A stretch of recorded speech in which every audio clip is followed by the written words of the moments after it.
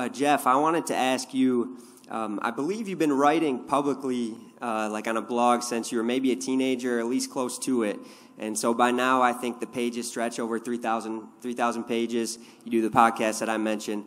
And so I just was curious about your journey and why you decided to learn so publicly, share your knowledge publicly. I know I've learned a lot over the years. I'm just curious if you could talk about that journey. Well, I dropped out of college and started blogging just to have something to do all day because so there was no way to make money off of it or anything getting started.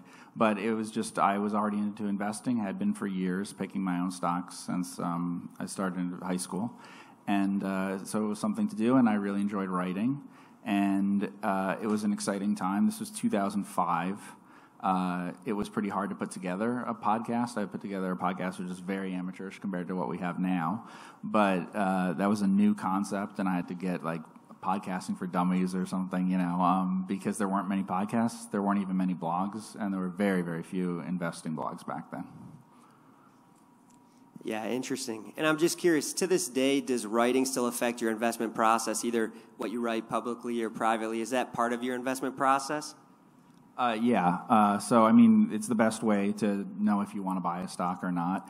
I even have written some things that I've decided not to publish. I've written them mostly for myself, and then I liked the idea, and I felt it was too small, and it would cause a problem if I published it, competition for buying it, But it's still, so it's purely the work of doing it that actually helps. So I'll even do it in cases where it's not for publication.